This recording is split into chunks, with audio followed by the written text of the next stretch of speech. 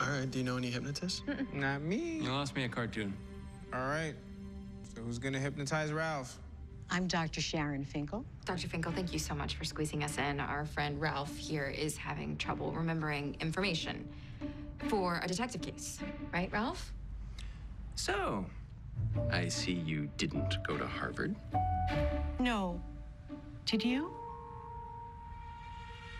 I see what you did there. If you could fix his personality, too, that'd be great.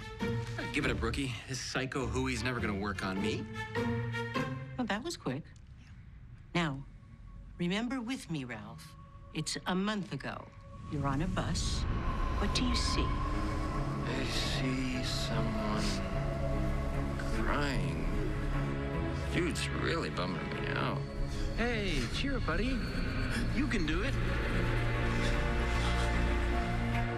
What else do you see? I see some women. I can't see their faces. 34, 32, 36, 38, 34, 32. Are those bus routes? I think they are measurements. You. I see something else. It's a bison. Does a bison mean anything to either of you? This hocus pocus is never gonna work on a guy like me, but we can try it if you want. How'd you guys get over there?